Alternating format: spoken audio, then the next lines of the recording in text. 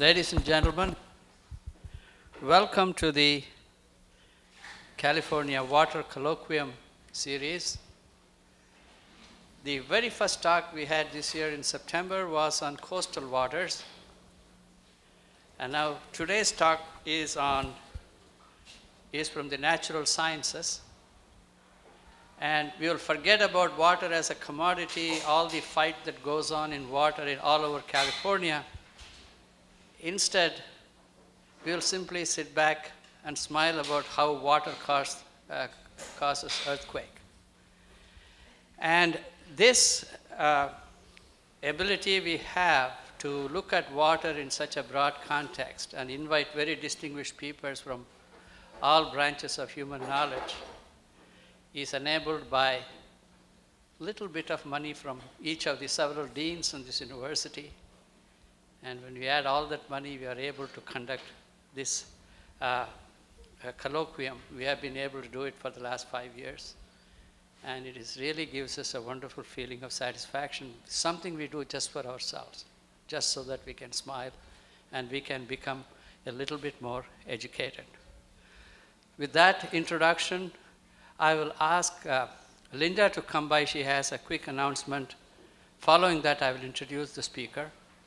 When Linda is coming here, I just want to mention, please turn off your cell phones. Last meeting, we had some disturbance with cell phones ringing at times. So if you have a cell phone, kindly put it in silent mode. Thank you very much. Thank you, Nari. I just wanted to announce that we have just received our new calendars for 2005. This is a project that we've worked on for the last 5 years with the Transportation Library at UC Berkeley. And each year we have a water and transportation theme. And this year, again, it's bridges under construction in the Bay, kind of old and new. We have this really provocative title. It's called Driving the Bay, because a lot of people, I think, do mostly see the bay from their cars. But we sell these for $13, and you can buy them at the Water Archives or at the Transportation Library. And we also have a brochure that you can pick up, and you can order them and have them sent to you. So they make great gifts. And most of the photos are from the archives of the Water Archives. So I will leave a sample calendar over there with some of our brochures, and also I'll leave some of these brochures if you consider ordering one later. Thank you. Now that Linda has brought up the Water Resources Center archives, I might add that this very broad view of water would not have been possible if we were to do it from any particular college or school. Rather, this entire colloquium is sponsored by a library, an archive. An archive is common to everybody, whether you are in the humanities and social sciences or natural sciences or engineering. So it is kind of fitting that this entire colloquium is being conducted under the sponsorship of Water Resources Center archives. Now it is my pleasure to introduce our speaker of the day, Professor Mark Zoback from Stanford University. He has, his research work consists of two different parts. One is something to earn a living. He has to do a lot of applied work for oil companies and deposits and mineral engineers and so forth. But his real passion is basic science, to understand how the earth works, in particular to understand the structure of the earth, the forces that act on the earth. There are two fields in geology and physics. One is called structural geology and the other is called tectonics. And his work straddles the field called tectonophysics. And he has spent the better part of 30 years, as I know him, to the understanding of faults and earthquakes.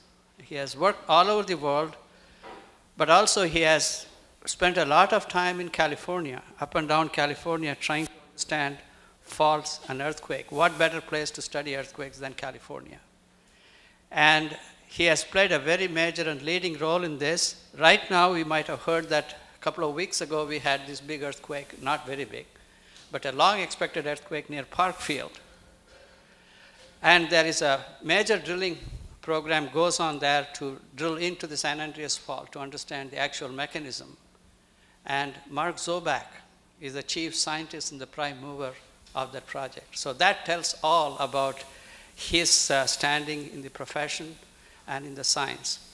So I invited him last year to come and talk to us in sort of layman's language to explain to us how earthquakes work and how water plays a role in earthquake. And water plays a role in earthquake in many different ways, and hopefully he will address and give us an intuitive feel of the relationship between water and earthquakes. Mark.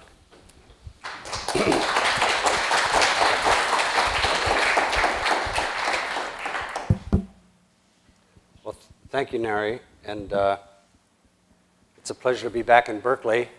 As I say every time, I've always had a great deal of respect for the University of California at Berkeley, one of the great institutions of the San Francisco Bay Area. Setting aside all institutional rivalries for the next hour, I'll try to present a view of the role of water in earthquakes that somehow takes those of you with no technical background and teaches you something new, and those of you who are very familiar with this subject and at least casts some new light and shows you some new things that we're trying to do in the SAFEOUT experiment, which Nari mentioned. I'm going to come back to this very interesting map. The background colors, in case you're wondering, is heat flow. Now, the relationship between fluids and faulting, I think, first captured public attention in the 1960s and 1970s as a result of earthquakes that were associated with fluid injection. On the left is a plot from the 1960s showing the injection of contaminated waste at the Rocky Mountain Arsenal near Denver and associated seismicity caused by that injection. Not long thereafter, Chevron was using very high pressure water injected into the, an oil field at Rangeley, Colorado, in western Colorado, and the water pressure is here is shown as a function of time, and it was later found that they could actually correlate the occurrence of seismicity when a certain pressure threshold was exceeded. Now, all of this is very easily understandable in terms of Coulomb failure and the effective stress principle. And I'm not going to show a lot of equations, but just briefly, you know, it was actually started hundreds of years ago and best studied by Coulomb that frictional sliding will occur when the ratio of shear to effective normal stress reaches a material property called the coefficient of friction. And the effective normal stress is the difference between the normal stress, in this case for a simple block, related to the weight of the block and the angle at which the plane is oriented, and the pore pressure. So if you were to raise the pore pressure, you lower the effective stress, and you increase the ratio of shear to effective stress, and therefore you can take a system that is stable and destabilize it by raising the pore pressure, or in the natural analog, trigger earthquakes. So this was pretty well known, and this principle was called upon by M. King Hubbard in the 1950s to explain motion on some very low angle thrust faults in the western US, and it's a fairly well understood principle. A little more subtle is the fact that earthquakes are also associated with fluid withdrawal, and there's a variety of ways in which this happens, but one instance that's probably well known to many of you is the fact that fluid withdrawal in the Wilmington oil field in Southern California not only produced a tremendous amount of local subsidence, because the oil field in Long Beach is right on the coast, that was a tremendous problem, but also triggered very shallow earthquakes, because as this region sort of deflated, it transferred stress into the overburden and produced shallow thrust faulting earthquakes. So fluids and faulting have an obvious role in these processes and are directly linked and actually provide natural laboratories in which those linkages can be studied. But I really don't want to talk about that. I wanted to start with it, but instead I want to talk about fluid in the Earth's crust and natural systems. And I want to start with a very short discussion of earthquakes, plate tectonics, and water. And I want to talk about these rigid plates that we're all familiar with, which, of course, the lithospheric plates that move across the Earth's surface over long periods of time.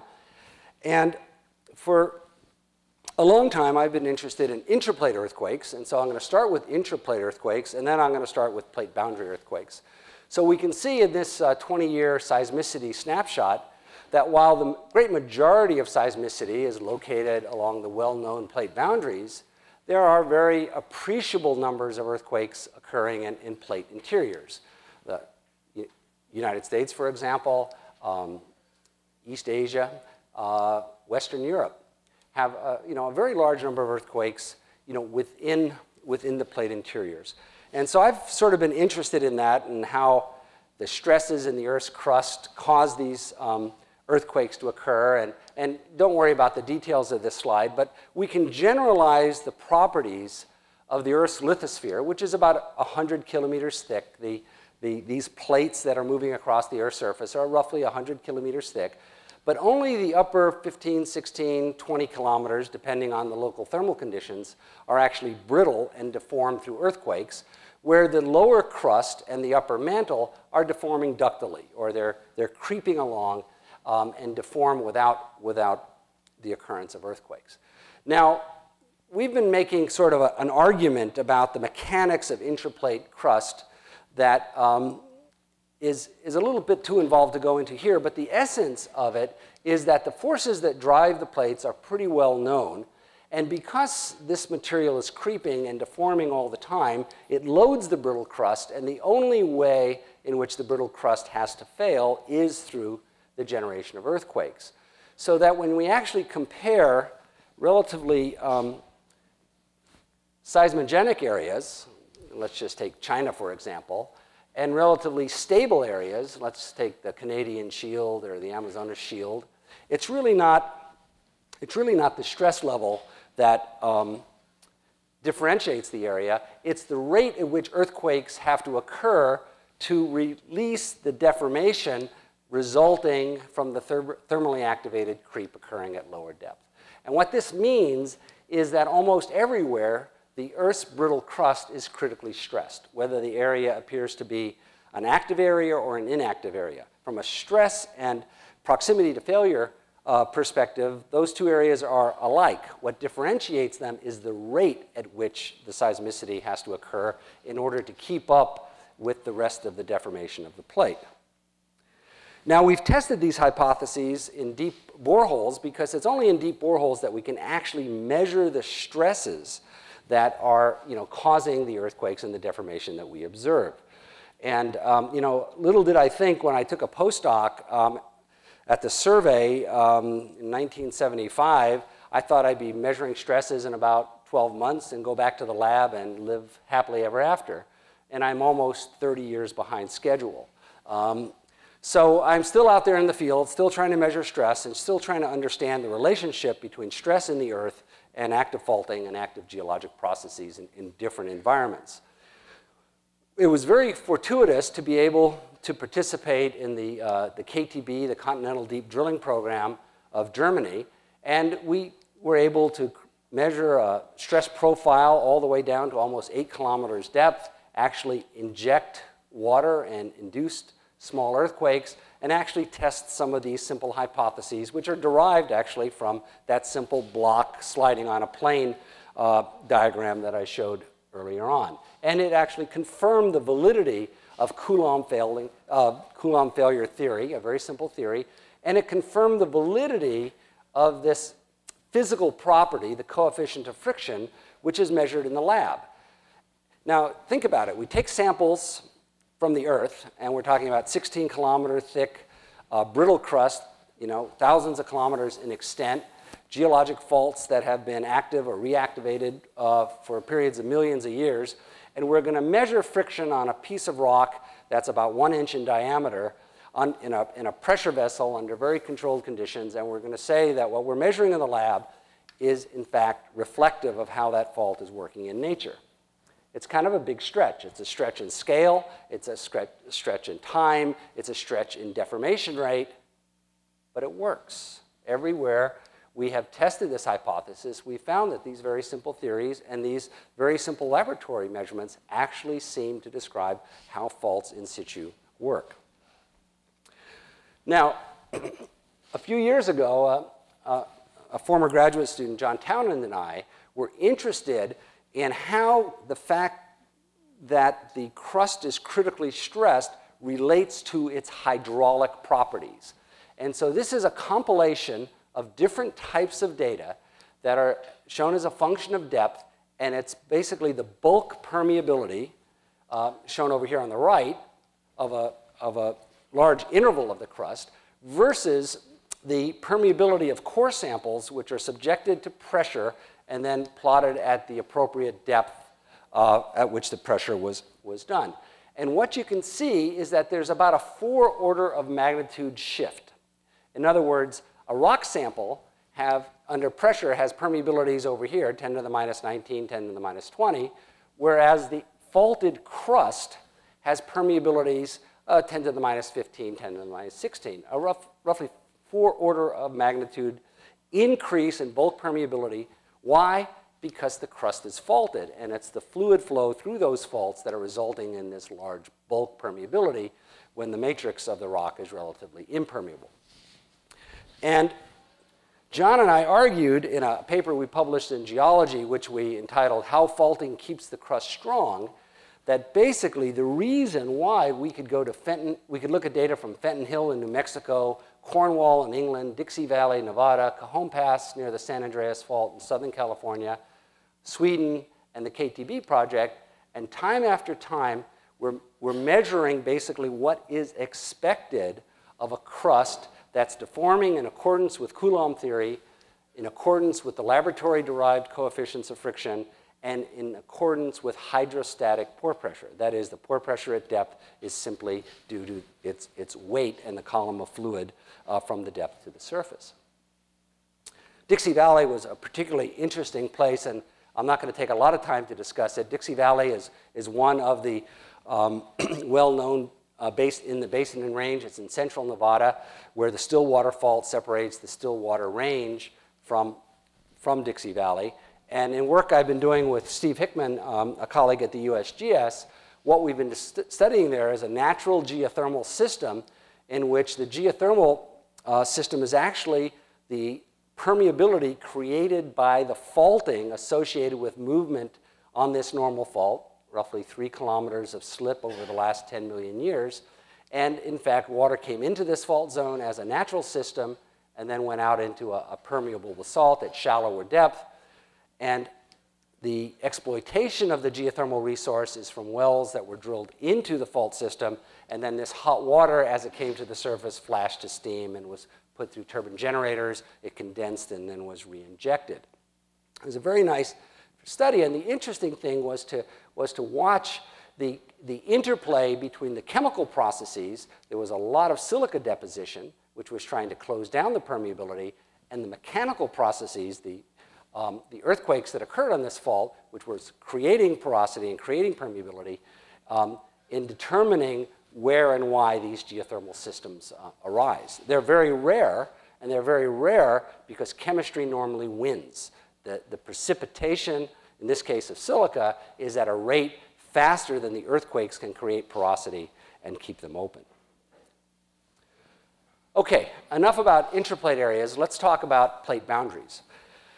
Now, when we introduce plate tectonics to beginning geology students, our normal heuristic description is that there are these strong plates that move as relatively intact units with the deformation concentrated along the plate boundaries. Okay? So by sort of definition, deformation occurs more easily along the plate boundaries than within the plate interiors. And so the question is, why are plate boundaries weaker than the plate interiors, which are, deforming, as I've been saying, in accordance with these simple laws and concepts. And a number of these questions concerning fluids and faulting along plate boundaries is really fundamental to this experiment that Nari mentioned, which is now called SAFOD, the San Andreas Fault Observatory at Depth, in which we're trying to test fundamental theories of faulting through scientific drilling. And I'm one of the PIs, and the two co-PIs, Stephen Hickman and Bill Ellsworth, are at the USGS. And EarthScope is the main funding agency, and it's a major program of the National Science Foundation. And this particular project is carried out as a collaboration between NSF, the USGS, and the International Continental Drilling Program. The project is being carried out at Parkfield, and at a point that was carefully chosen after a number of years of consideration of site selection, at the transition between the creeping section of the San Andreas and the lock section, but it's this intermediate section just between the creeping section and the section that broke in the great 1857 Fort Tejon earthquake, this short section of the fault that produces periodic earthquakes every several decades, and at the point at which an earthquake has been anticipated since the 1980s. Let me just say a word about EarthScope. Hopefully you'll be hearing a lot more about it. SAFOD is one of 3 funded components of EarthScope: the US array, which is several large seismological arrays which are moving across the United States in one case, and then they're flexible instruments for detailed studies in another, and a backbone array as well. And US array is being operated by the IRIS Consortium in Washington, D.C., and the Plate Boundary Observatory, which is 800 permanent GPS instruments and borehole strain meters deployed throughout mostly Western North America, including Alaska and Hawaii, and PBO is carried out by the UNAVCO Consortium in Boulder. The 4th component of EarthScope, INSAR, has not yet been funded, but we all have hopes that an INSAR capability will soon be available. But it's been a remarkable experience to be part of EarthScope and have these diverse communities all working together and seeking the congressional funding, working with the National Science Foundation. And in 2003, we were successful in getting the first year of a 5-year funding program established.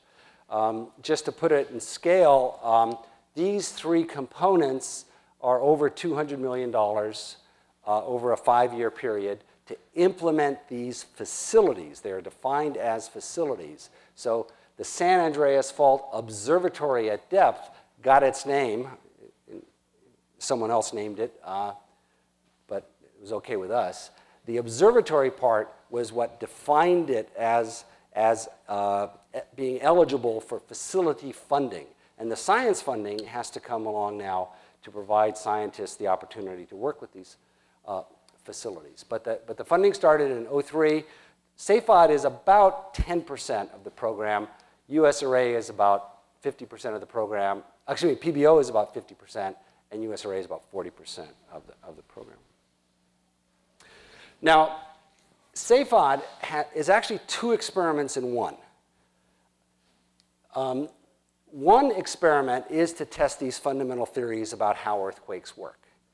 Questions that have arisen from a wide variety of studies, in laboratories, theoretical studies, observational studies of other earthquakes, and have really, prevented progress or constraint of a wide number of very reasonable hypotheses, but without direct observations, we just don't know what's right and what's wrong. And so we want to determine the structure and composition of the fault zone. What is it made out of? Are we studying the right things in the lab? We want to measure the stress, permeability, and pore pressure conditions under which the earthquakes are occurring. And we want to, of course, exhume the material to determine its frictional behavior and both physical and chemical deformation mechanisms through laboratory studies. At the same time, we want to build an observatory in the fault zone. We want to, of course, characterize the 3D volume of crust that's containing the fault so we understand the geologic conditions under which faulting is occurring. And then we want to monitor strain, pore pressure, temperature, the seismic radiation field associated with earthquake nucleation and rupture. So we have these two parallel sets of objectives. And the overall experiment and technical plan has been derived from about 12 years of talking. The kickoff was a conference at Asilomar in 1992. Over 100 people attended that meeting. It was a great meeting, and that sort of got us going. We started, considering site selection. I think at Asilomar we had 19 possible sites, and through a series of meetings that was reduced to 7, and then I think 3, and then eventually Parkfield, and then where at Parkfield would we do it and why.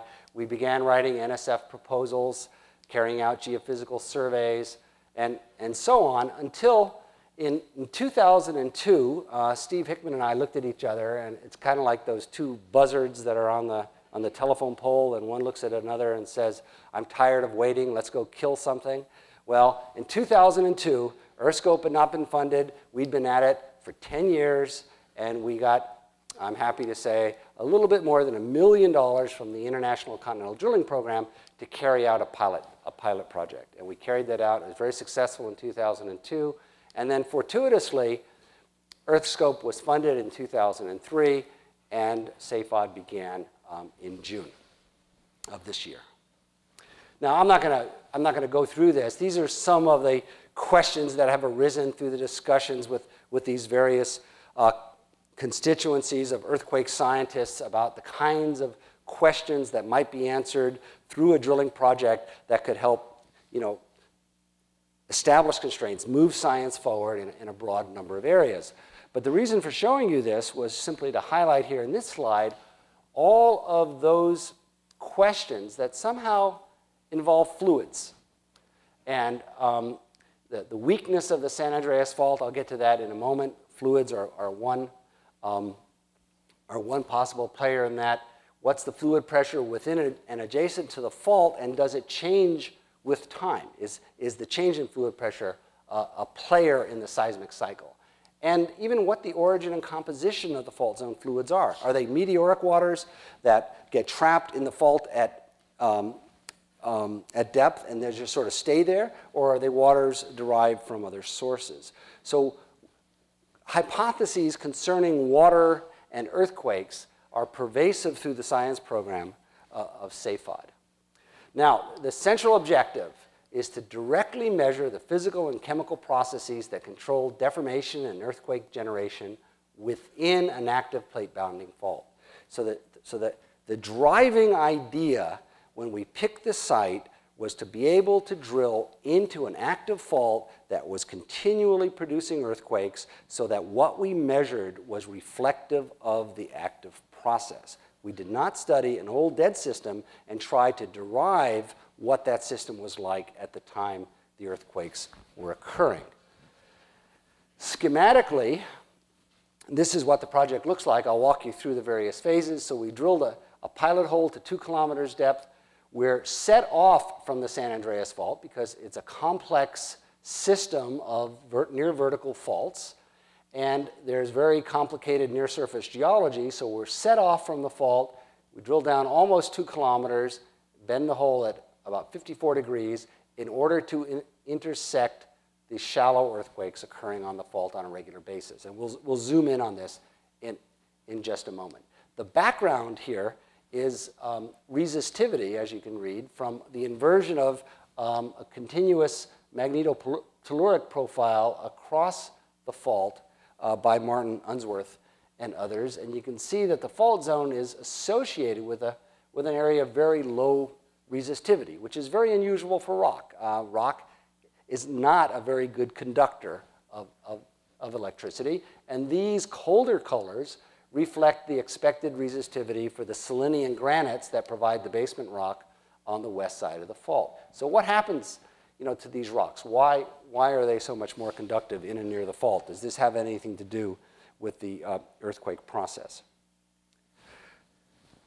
As the experimental plan has moved forward over these 12 years, we've in thinking about how to marry our objectives to do science, our objectives to build an observatory, and what is technically feasible through drilling and downhole measurements and installation of instruments, we've decided to break the experiment into 3 distinct phases. So the first phase of the experiment is what we have just completed. In fact, they're demobilizing, they're tearing down. The mast, very symbolically, the mast on the drill rig came down today. So we just ended what's called phase 1. We've got the pilot hole array operating, an array of seismometers. We have drilled down and reached a point that is approximately almost 2.5 kilometers below the Earth's surface. In fact, this cartoon is not quite right. It is 2.5 kilometers below the Earth's surface. We publish in meters, but you drill in feet. It's 10,000 feet along the length of the hole. The hole is cased and cemented, and we're aiming for these target earthquakes, which I'll describe in a moment. So this year, we've built this part of our observatory. We've obtained core samples from here and here. We have a complete suite of geophysical logs. We've deployed a fiber optics laser strain meter here. I'll describe that a little bit more in a moment. And next week, we're going to be deploying a seismometer in the bottom of the hole, because the exact location of the target earthquakes is what we need to guide the drilling that will be done next summer, which will be then to go out the bottom of this cased and cemented hole and drill directly through the San Andreas Fault to a point on the other side. Now, this kind of drilling makes extensive use of technology that's been developed in the oil and gas industry, and next year we'll be using a technology called LWD, logging while drilling, so that as we're drilling, sensors that are not far behind the bit are actually measuring many of the geophysical properties we're interested in. You know, what makes this project unique is not what we're doing, but where we're doing it. By drilling into an active fault in highly deformed rocks, pore pressure may be high. I'll get to that in a moment. The challenge is really the unknown, and the unknown is kind of what the science is all about. What are the conditions in the fault zone? Now, we've run a number of scenarios for considerations of things like wellbore stability, which tells you what mud weights to use, the density of the drilling mud and things like that. But those scenarios have quite a bit of latitude, because these conditions are simply unknown. So we're going to rotary drill this, grind up the rock, and wash it out. We do a lot of things with the cuttings, gases that come out of the hole in real time, which you'll see in a moment. We'll be doing the logging while drilling. But at any time, the train could come off the tracks, and we could get stuck in a fault zone. And we have a contingency plan to set an extra string of casing and then try to get all the way through the fault. But after we're through it, we'll conduct more geophysical measurements to the degree that we're allowed, as well as perforate this casing to conduct permeability tests, carry out fluid samples, mini frac tests, and so on. Now, we still don't have our samples of the fault. We don't know what the fault is made out of. And the original idea that we had was to try to core continuously all the way across the fault. And in the late 90s, I was making a presentation of this to some committee in Washington that had a person from ExxonMobil, it was just Exxon at the time, Exxon, and he said, you ought to think about this new technology in the oil industry called multilaterals. And in multilaterals, you take one well and you make it into several wells by kind of milling a hole in the steel casing and going out the side and starting another hole, as schematically shown there.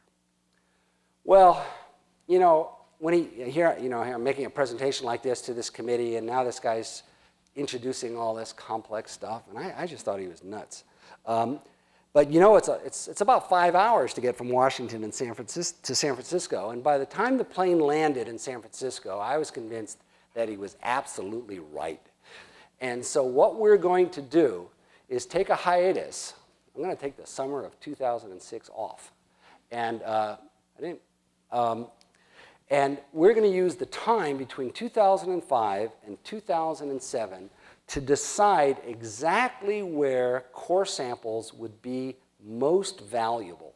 And then in 2007, we're going to come back, cut these holes in the side of the steel casing, and then collect continuous core. These are cylinders of rock exactly where we want them, so that when we hand them to the geologist who will study them in the lab, we can characterize the environment that those samples came from as thoroughly as possible from all the information we've obtained from the prior stages of the experiment, as well as the fact that we're monitoring the seismicity, and we know exactly where the earthquakes are. We know which sections of the fault are seismogenic, which sections of the fault are creeping. Now we're building the observatory as we go. So we have the pilot hole, and in the spring, we're going to remove the vertical array and install a new device that's being built in Australia right now. It's a combined strain meter, seismometer package, pore pressure sensor. So we'll have the ability to measure strain, tilt, seismic instrument here, and pore pressure. So that'll be there. As I said before, just last week, Mark Zoback from UCSD installed a fiber optics laser strain meter, which is installed behind the casing and cemented in place. So this instrument has the ability to measure strain at the resolution of about 10 to the minus 12. Now it's vertical strain, which is not ideal, but there's not a lot of instrumentation of this type that's out there, and we have to take advantage of what's available. And in the spring, we're going to be deploying the first of a trial array of seismometers that we'll actually deploy in this section of the hole. We'll pull them out when we start drilling in May or early June, and then this time next year, we'll be deploying a prototype of the seismic array. So our observatory is built with 2 retrievable sets of instrumentation and 1 set that is permanent. And of course, with time, the instruments will fail, but also with time, better instruments will be invented, and we'll then upgrade the observatory as appropriate. So why this site? The site is shown here superimposed on a cross-section of the San Andreas Fault. So the San Francisco area is way off to the left. Los Angeles is way off to the right. This is depth. And the colors indicate slip rate. It's the work of Jessica Murray and Paul Siegel. And the red area indicates that below about 15 kilometers, the fault is slipping all the time. It's hot enough that ductile deformation occurs. The creeping section of the fault is beginning to creep more and more slowly. So as the colors get cooler, it's indicating that the surface creep rate, the aseismic movement of the fault, which many of you are probably familiar with here on top of the Hayward Fault, that the aseismic movement of the near surface is slowly decreasing to the point where the fault is completely locked at the surface. And then this big blue patch is the zone that's locked at depth, which then produces these periodic or semi-periodic magnitude 6 earthquakes. Now, in 1934 and 1966, the magnitude 6 earthquakes nucleated in this area here and were preceded by a foreshock, coincidentally 17 minutes before the main shock in both cases. And it's very logical that the earthquake nucleate in this general area. This is slipping and this is locked, so the fault is sort of being loaded from below, but it's also being loaded from the side. This is slipping and this is not, and so the fault is sort of being loaded in a way that earthquakes nucleating at the north end of this Parkfield segment is a very logical thing to occur.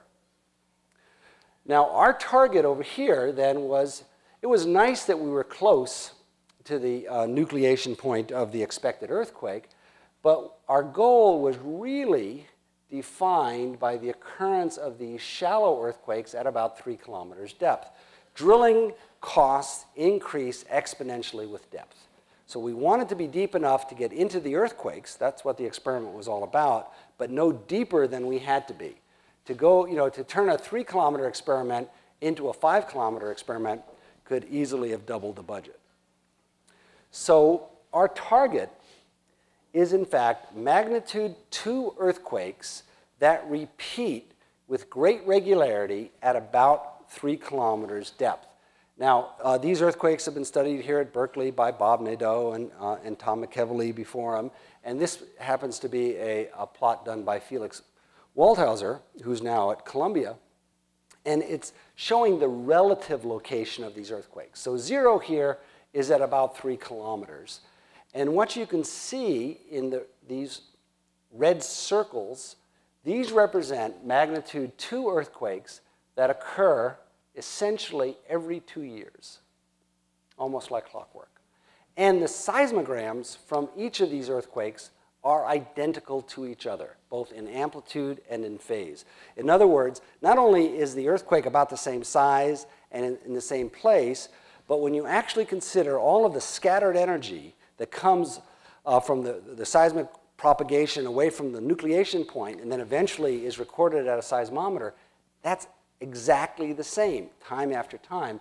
And when you actually, mathematically compute where, the second earthquake was with respect to the first one, and the third one with respect to the second one, and the fourth one with respect to the third one, they seem to be within about 10 meters of each other.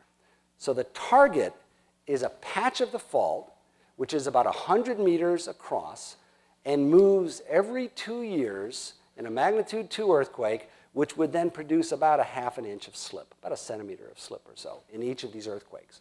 So we have a natural earthquake machine. And our goal then, so you're looking at the fault, our goal is, now you're looking in cross-section, is to drill across that fault and to study those earthquakes by putting seismometers as close to them as being from one side of this room to another. Okay? Because we know they're there, we know they occur with great regularity.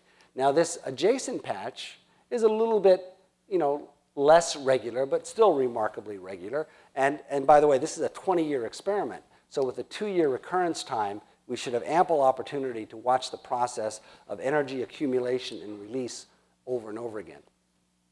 The green patch of earthquakes is interesting because here you can see they're about 140 meters below the other two. But when you look at them in cross-section, they actually define another strand of the San Andreas fault system. That's 280 meters to the west. So we're actually going to be drilling through this secondary fault, which is active, on our way to the San Andreas. And we'll be actually monitoring the deformation of the casing to determine exactly where this is and so on. But what's indicated by the areas shown in black are the areas of the fault that are creeping, moving, without producing earthquakes. So one of the long-standing questions, once the creeping section of the San Andreas was first discovered, I think in the mid-1960s, the question of why does the fault creep has really never been satisfactorily answered. There's a number of hypotheses, but we'll actually be able, for example, to target the earthquake patch with one of these multilaterals and target the creeping section and compare and contrast the composition and conditions of the fault where it's creeping versus where it is seismogenic, which is something which we've always wanted to do. This is what the site looks like from the air. The San Andreas Fault goes through an area of raised topography known as Middle Mountain.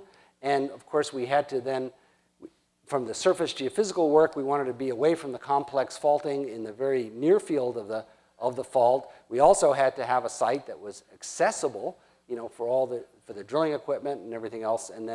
And we have to be able to reach these shallow earthquakes. And so after a lot of looking, this site was eventually found, and we have a 20-year lease for the site. Just as a plug, there's now 2 issues of geophysical research letters that came out over the summer with 20 papers with the first scientific results from the pilot hole. So the science is now starting to come out. And so following phase 1, I'm happy to say we finished drilling a few days ahead of schedule. We're basically on budget.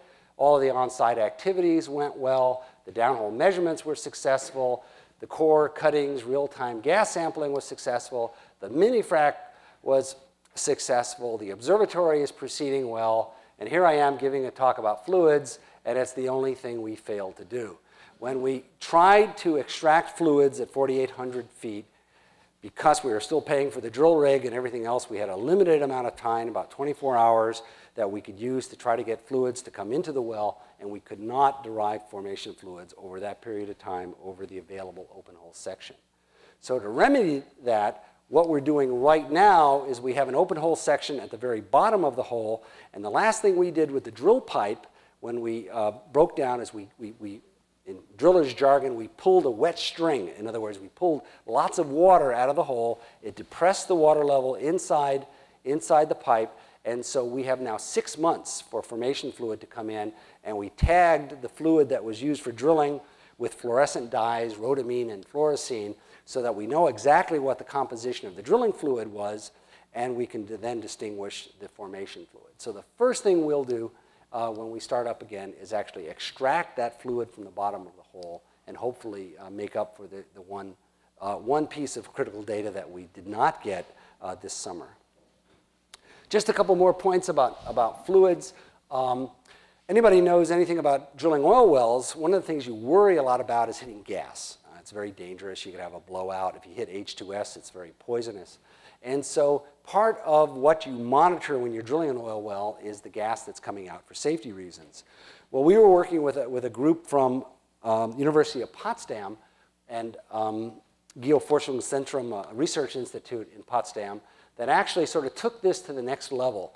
We separated the gas from the drilling mud as soon as it came to the surface and put it into a gas chromatograph, a mass spectrometer, and a radon detector, and then we actually even took samples of this gas so it can be taken to a better mass spec back in the lab. And so we have a continuous profile of gases that were coming out as we were drilling.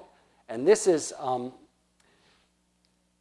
plot from the pilot hole, 2.2 kilometers deep, and you can see the variation of helium, methane, radon, and CO2, and the gray bars indicate major shear zones. This granite was all faulted up, but in the major shear zones, there were distinct anomalies of natural gas, of different types of gas coming out, and so these gases of different origins are flowing out along these major fault zones, and what role they may play in the earthquake process is something that's long been speculated about, and I'll get to that in a minute. We're doing the same thing in the main hole, and this is just some of the data that's we don't have the lower section of the data processed yet, but it's been a very, very successful part of the experiment.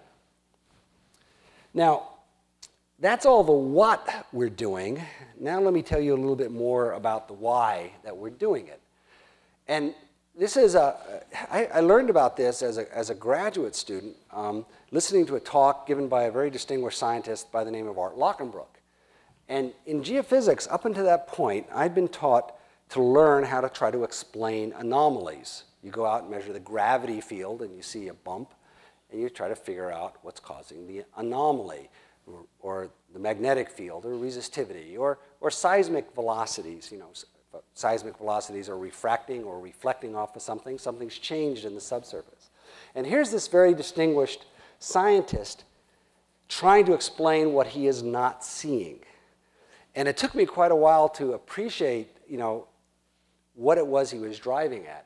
And it comes down to a very simple principle. If those laws for the deformation of faults that I described before that seem to work so well in the continents are also applicable to the San Andreas fault, then the San Andreas fault should be generating heat. And it's no more complicated than rubbing your hands together. If you rub them fast and you push hard, your hands get warm.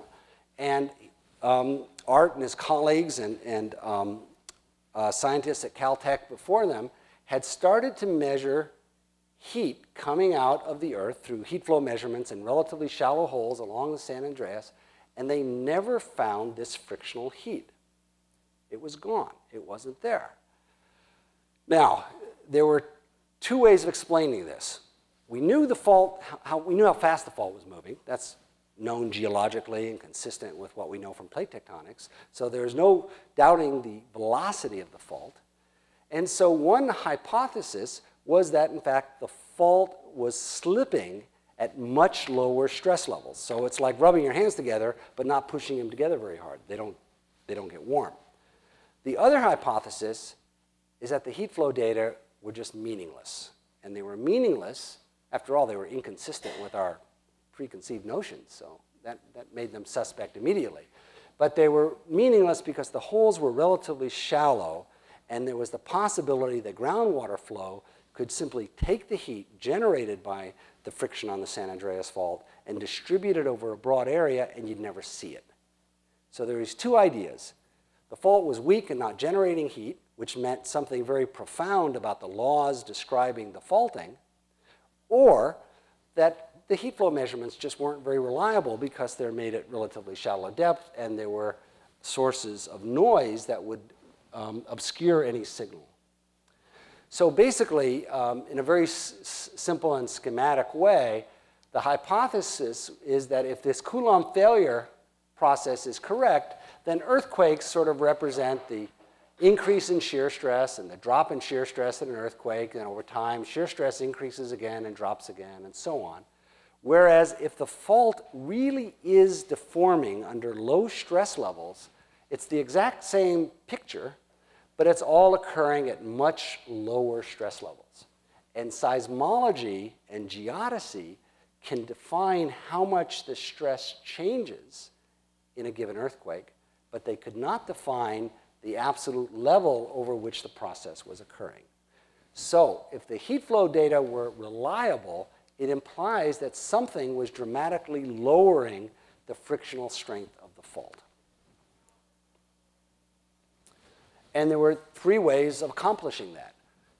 Maybe what we were studying in the lab was really not very indicative of the San Andreas Fault. It's fine for the faults, within plates, but after all, the San Andreas Fault has moved hundreds of kilometers. There have been tens of thousands of Parkfield earthquakes before us. And that over time, that intense deformation and the chemical alteration of the rock associated with that deformation changed it so profoundly that the intrinsic friction was, a factor of 6 to 10 lower of the actual fault than what we measure in the laboratory. Okay? We're just measuring the wrong thing in the laboratory. We're looking at the wrong materials. The second class of hypotheses have to do with pore pressure. Remember, if we could raise the pore pressure and cause that unstable, that block to slide down the plane or trigger earthquakes in oil fields, if the pore pressure is very high, faulting could occur at a low level of shear stress. And the third is a variety of dynamic weakening mechanisms that say, as the fault begins to rupture and propagate in an earthquake, something happens. That something could be shear heating. You start to generate frictional heat. That heat causes the water to heat up. When the water heats up, it begins to expand, and that expansion increases the pressure. Another hypothesis is melting. Another hypothesis is that the seismic waves, as the earthquake begin, get trapped in the fault zone and actually push apart the planes of the fault and make faulting more easy to happen. But this is all dependent on the validity of the heat flow measurements, implying that the fault was weak. And so in the late 1980s, we drilled a deep well in Cajon Pass in Southern California. And this is heat flow as a function of position with respect to the San Andreas Fault. So the regional heat flow is about 70 milliwatts per meter square. This is why the temperature increases in the Earth at about 30 degrees per kilometer with depth. And if the San Andreas were generating heat due to this expected friction, superimposed on sort of the regional picture would be an anomaly that looks something like the green one. Now, all the blue dots are those shallow measurements, which were so suspect, that showed no anomaly. Well, at Cajon Pass, we drilled to 3.5 kilometers, and we measured heat flow.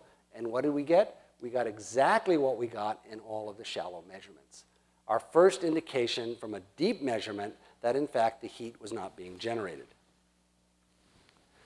In the pilot hole, the heat flow is in this area is a little bit more complicated. It's high in the Coast Ranges and low in the Central Valley.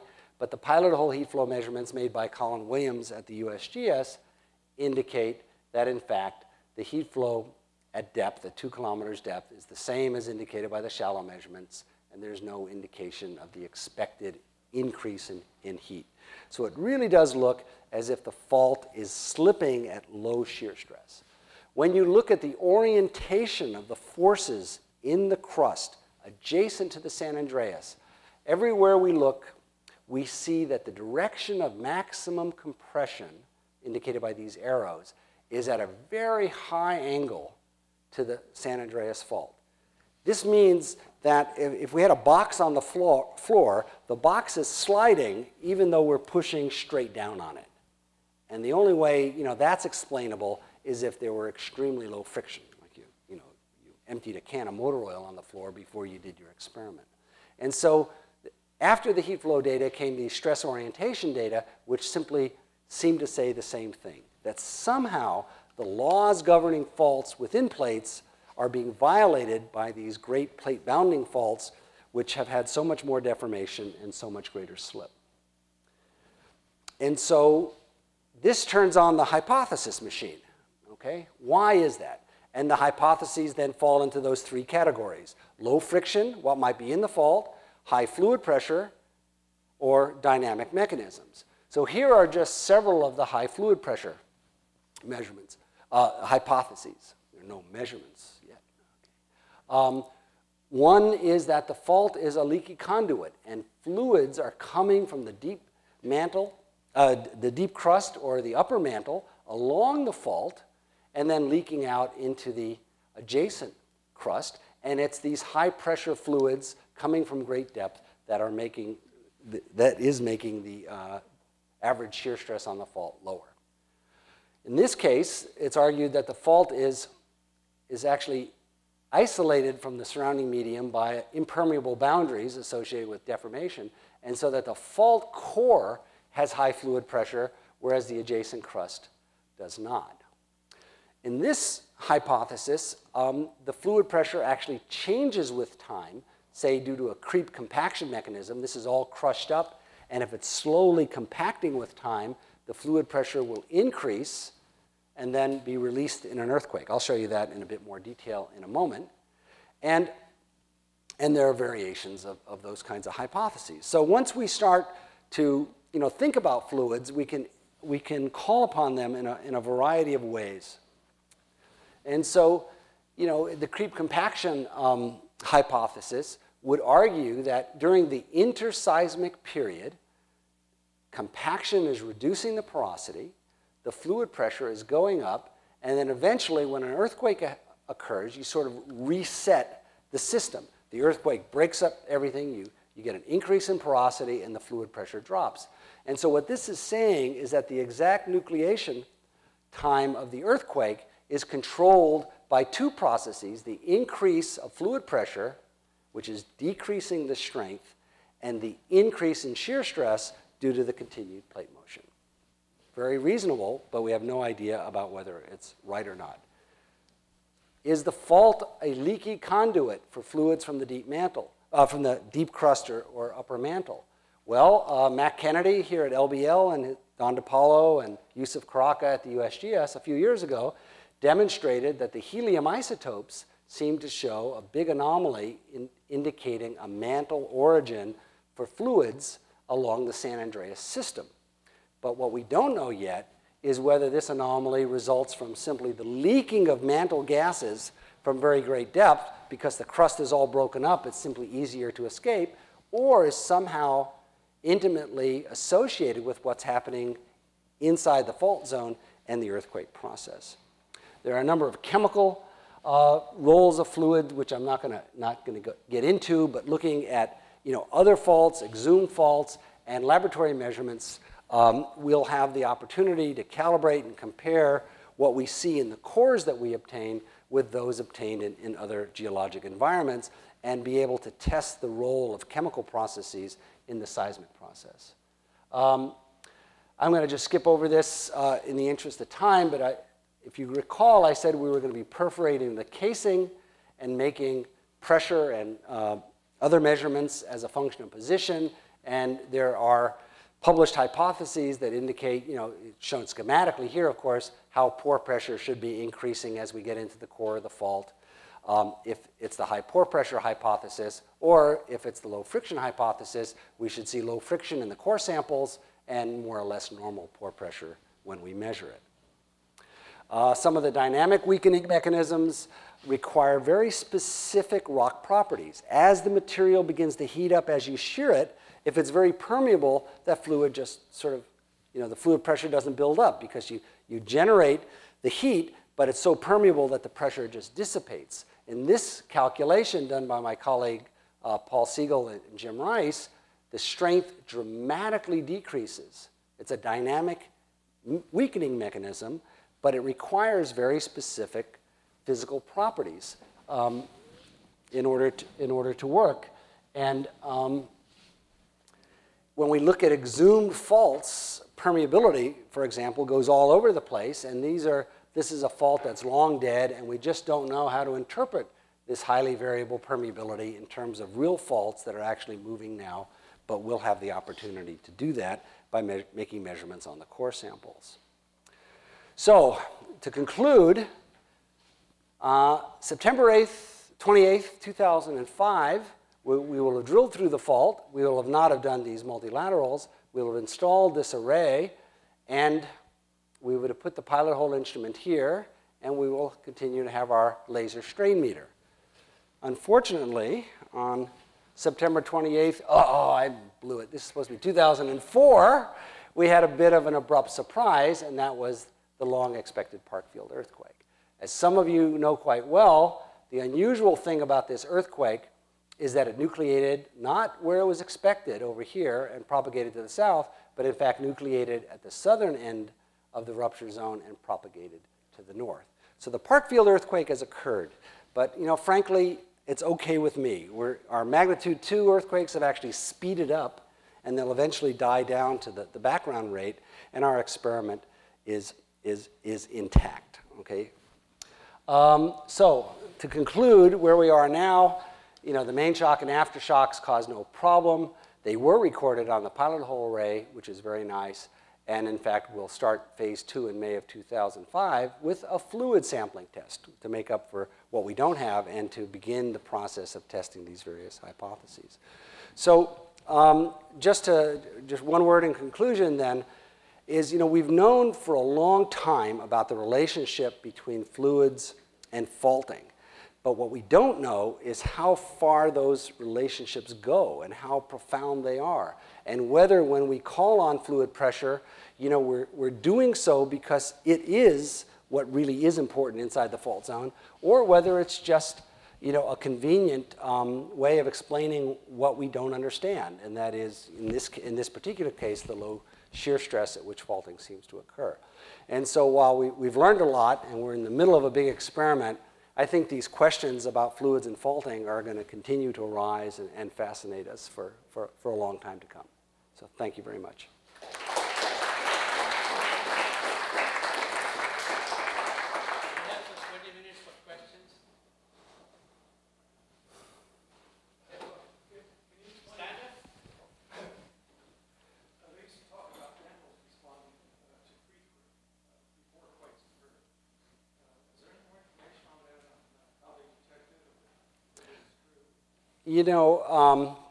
I've been at Stanford for 20 years, and before then, I was sort of a branch chief at the USGS, in which every one of these things caused me great concern, and we had to do all the work to kind of test them out. One of the great things about leaving the USGS, in fact, the only great thing, USGS is a great organization, was once I went to Stanford, I didn't have to do that anymore.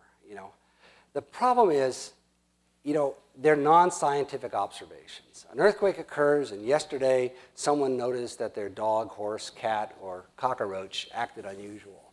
And every controlled experiment has been a failure. So whether there's something there or not is really unknown. All we know is that when controlled experiments are attempted, nothing is observed. But it's very hard to do a controlled experiment because you don't know where the earthquakes are going to be. You don't know what systems. So it's the kind of thing that keeps coming up, and it's hard to take seriously. It's hard to do science around the idea, but it's like everything else, it shouldn't be discounted offhand. Yes? Sure. The cases I was talking about, they were deliberately injecting fluid. We had deliberately injected fluid in the KTB experiment. And so when we designed this experiment, the issue of would we trigger an earthquake was very much in our mind. And the site that we selected was done both to optimize science and to think about public safety. We're drilling into a section of the fault that produces magnitude 2 earthquakes, which can't even be felt at the Earth's surface, surrounded by a section of the fault that's creeping all the time. So there's no accumulated energy there, right? You get earthquakes because the fault is stuck and the plates are moving and the energy builds up and the fault has to slip, okay? But if the fault is slipping all the time, there's no energy buildup for potential release. So we fully recognize that maybe we might trigger one of these magnitude 2 earthquakes, but that fault is being subjected to stresses and perturbations that's far greater than the drilling process every time one of those earthquakes occur immediately adjacent to it. A magnitude, like I said, a magnitude 2 earthquake can't even be felt at the Earth's surface. But if you've ever seen pictures of a mine in which a magnitude 2 earthquake has occurred, unfortunately, they kill a lot of people, and the mines are completely trashed. You see rails that are bent and everything that's collapsed. And that's because when you're very close to the earthquake, the accelerations are very big, on the order of 10 Gs. Okay? So these little magnitude 2 earthquakes, when they occur, they really are stressing the surrounding fault and potentially triggering earthquakes if the surrounding fault is ready to slip in its next earthquake. So it's not as if we're drilling into this system and the pinprick of the drill is going to be the first thing it sees. These are highly perturbed systems which are constantly reacting to these other earthquakes. And should we trigger an earthquake, it would be the next magnitude 2. And like I said, no one will know it happened unless we tell them. We will.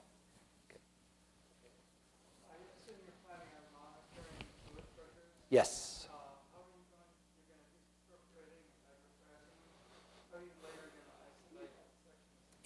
I didn't, take the time to describe that, but after each of those 10 measurements are made, we're actually going to pump cement and seal those perforations off. Then after we drill those 4 multilaterals, we're going to seal up 3 of them, but we're going to leave the one that goes in the most interesting place into the fault open. And then we're going to put an inflatable packer down and isolate it and put the transducer near the bottom and measure the pore fluid pressure in that single zone. It would be nice to measure pressure in lots of different places, but experimentally that gets kind of difficult. The temperatures are high here, and we just have to kind of try to do a simple experiment that has some chance of success.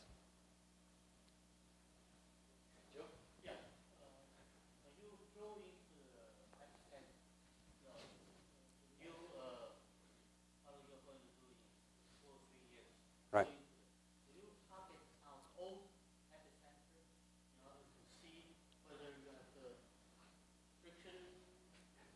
Yeah, we're actually kind of debating that right now. For example, and one thing we're doing here during the, sorry about this, during the delay, of course, by putting seismometers in the bottom, we're trying to take some of the uncertainty out of the exact location of these, right? We know where they are relative to each other, but we have to know where they are with respect to the drill bit. Right now, we're thinking about drilling toward the lower side of the patch and actually going through the seismogenic part, but which makes it relatively easy for us to core through the earthquake-producing zone. And we might do it a couple of times, and then a couple of times come off into the creeping section, which of course can just be out of plane, just over there, right? And each of these core holes is planned to be 250 meters long. So we have lots of flexibility, and what we show in the plan with those the four core holes shown is just very schematic and just to indicate that we're going to do it, but where we do it will be determined after a lot of discussion and a lot of consideration of the data that's obtained, mostly next summer. But that's old evidence. Well, it's the active seismogenic trace. So it's been, may have been active for a long time, but it's active today. It's producing earthquakes every 2 years. So it'll be reflective of the conditions under which faulting occurs.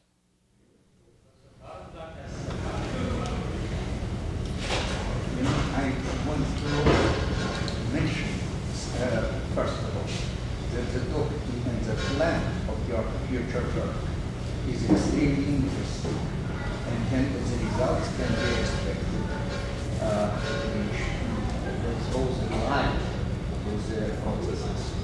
But I want to bring your attention to the theoretical works performed in the former Soviet Union. About 20 years ago, they were published in Russian and in English in respected but not equal journals, Proceedings of the Russian Academy of Sciences and of National Academy of Sciences. And first of all, the authors of the papers were seismologists Kaylis Borg, Monin, geophysicist, and myself. And the point is, we took into account that the plates, they don't touch each other later. There is a thin layer of debris, and this thin layer of debris can be permeable for water.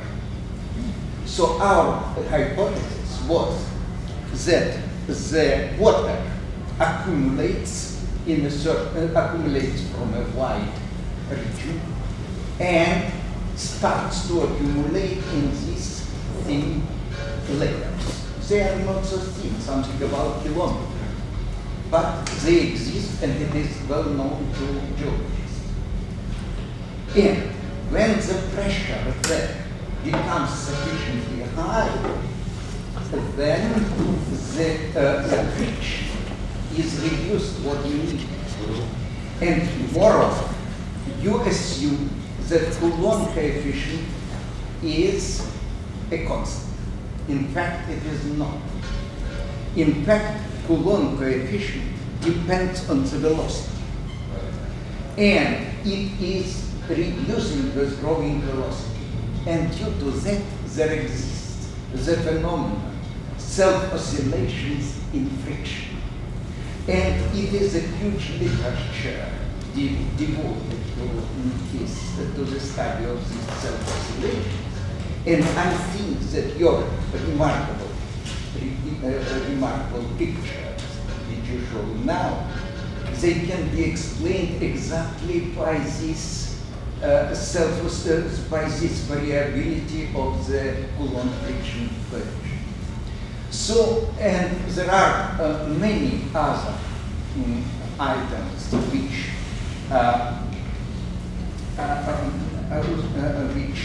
can be elucidated by the result of future experiments.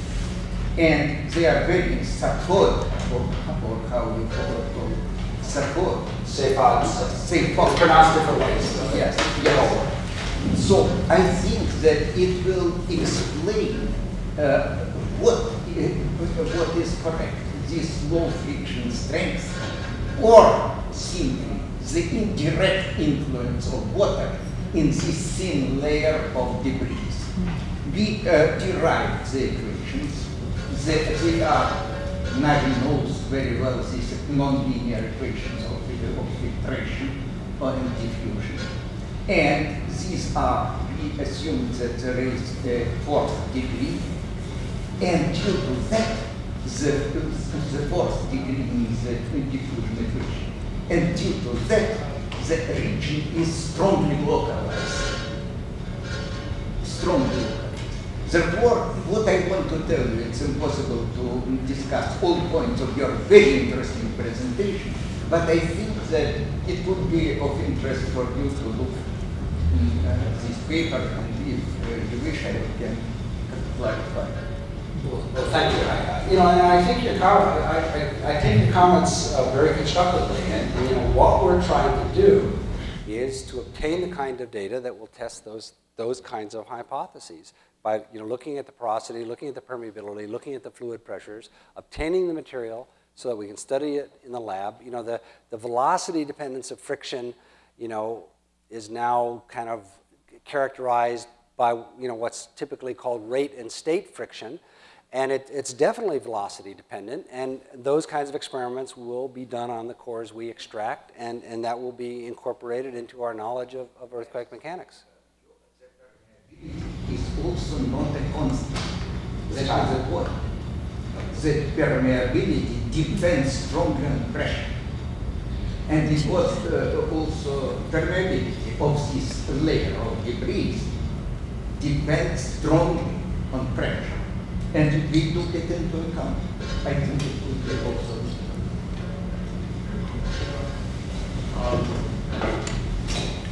In phase 2 of the program, you will do continuous core. No, phase 3. Phase 2, what we call phase 2 is the rotary drilling. We'll have 4 spot cores. So the continuous coring phase. 2007. We plan to take oriented core. We've been talking about that. It looks like it's almost impossible to do using any method except paleomagnetism. Paleomag is used now in the oil industry, and you use the viscous remnant magnetization to try to get a sense of the orientation of the core. Now, it's not precise. It's good to 10 or 20 degrees, but 10 or 20 degrees is still very, very helpful. And so right now, that's what we're talking about, because any other mechanical system for actually orienting the core is fraught with technical problems. How about correlation between the joints in the core and the image? Oh, well, we'll definitely be doing that. And the problem is, the cores are very short, and you have to see just the right features. But we'll definitely be trying to use the image logs to orient the fractures and faults. That absolutely. The most interesting part is the active fault.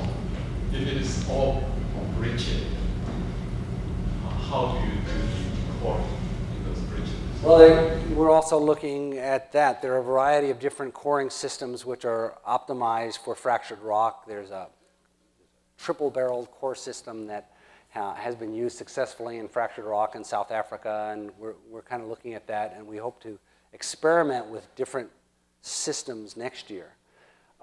This year, our second core both cores were in fractured granite, although we had drilled through some sedimentary rock as well. But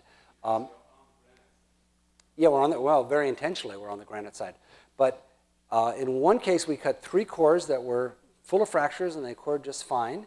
That was at 4,800 feet. Sorry for the English units.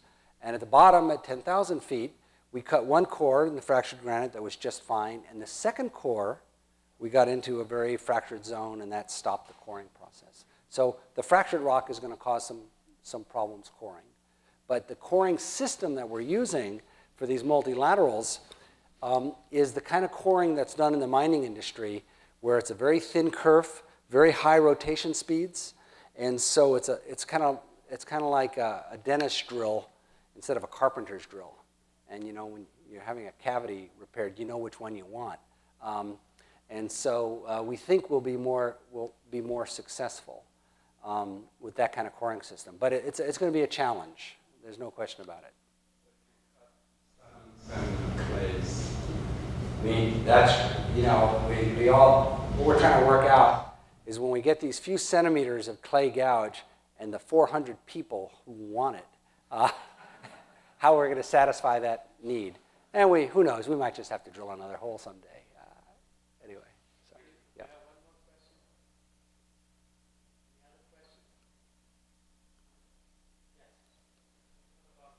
On the mast during the earthquake? During the earthquake.